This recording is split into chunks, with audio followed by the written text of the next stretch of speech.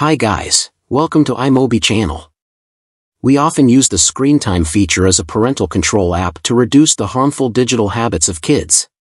But, what to do if you forgot your screen time passcode on your iPhone? So in this video, we will show you how to bypass screen time passcode.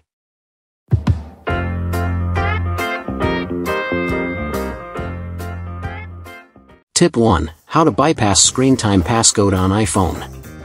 If you forgot the screen time passcode and want to turn it off, the first thing that comes to your mind must be the Forgot Passcode option.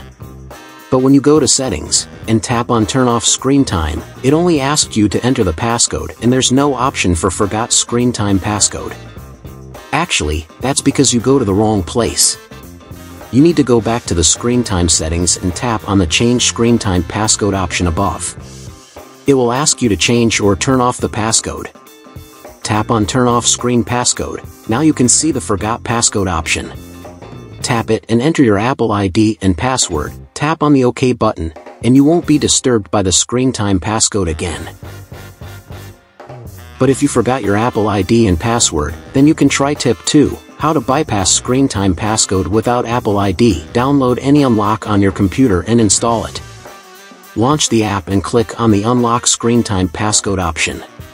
Connect your iPhone to your computer using a USB cable. Once your iPhone has been recognized, please click on the Unlock Now button to begin the process. Follow the instructions, and any unlock will back up your iPhone automatically.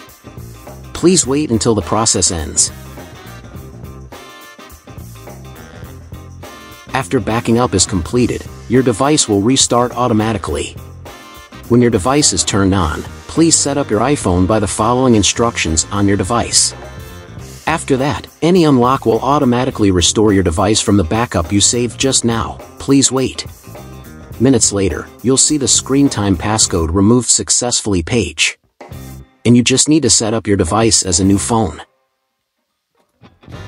Thanks for watching this video. Please don't forget to subscribe to our channel to get more tips, and leave your comment if you have any questions.